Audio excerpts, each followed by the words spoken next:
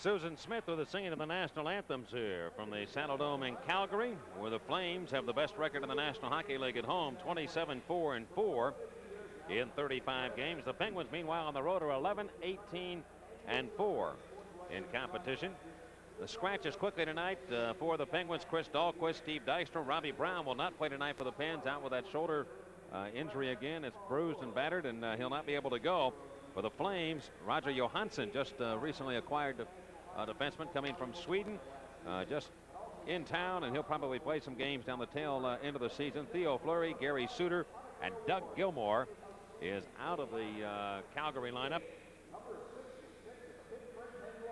for the Flames.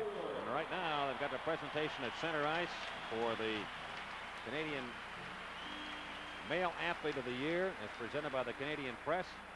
And they'll also have the Female of the Year. Mario Lemieux will win the Male Athlete of the Year award, Al Conicurt Award. And Bobby Rosenfeld Award will go to synchronized swimmer from the Olympics, Carolyn Waldo. You may remember that she did a presentation earlier in the season when we were in Montreal at center ice. So we'll get another look at Carolyn.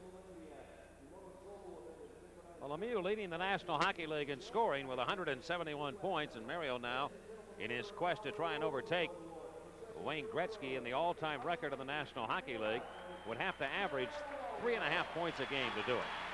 Almost in unheard of numbers to be able to eclipse the 215-point total set by Wayne Gretzky. The Penguins have only 13 games left in the regular season, and their magic number again is still 10 points in the combination of the Penguins gaining 10 or the New Jersey Devils losing 10 points would give the Penguins a playoff spot for the first time since 1982.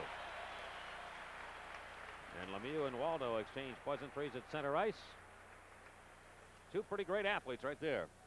Yeah, but in defense of Mario Lemieux, who is under some criticism here in Canada lately for not doing interviews when asked to do them. Gary Green took a shot at him on national TV recently. Lemieux has said that he wants to do interviews after the morning skate, and if not, he's not doing any. It's as simple as